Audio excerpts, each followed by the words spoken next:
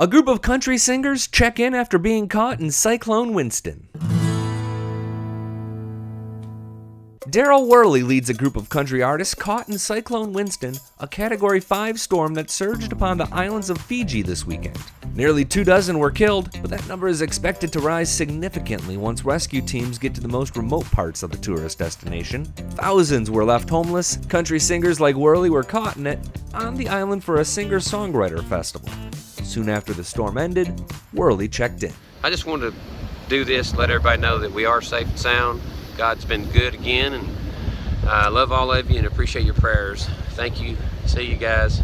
Worley was with artists like John Stone and Travis Collins for an event called Tunes in the Tropics. They spent the night in a concrete room with locals, and everyone made it out okay. In fact, the Weather Channel reports that there was very little damage to resort areas on the island, and Worley admits they still may play this week. We're also thinking about trying to do a benefit concert here if we can work something out. The storm was a Category 5 storm, the worst to ever hit Fiji, a nation of 900,000 people.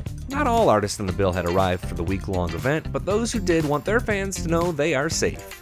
Taste of Country joins the world in offering prayers for the thousands affected on Fiji and hope for those still missing.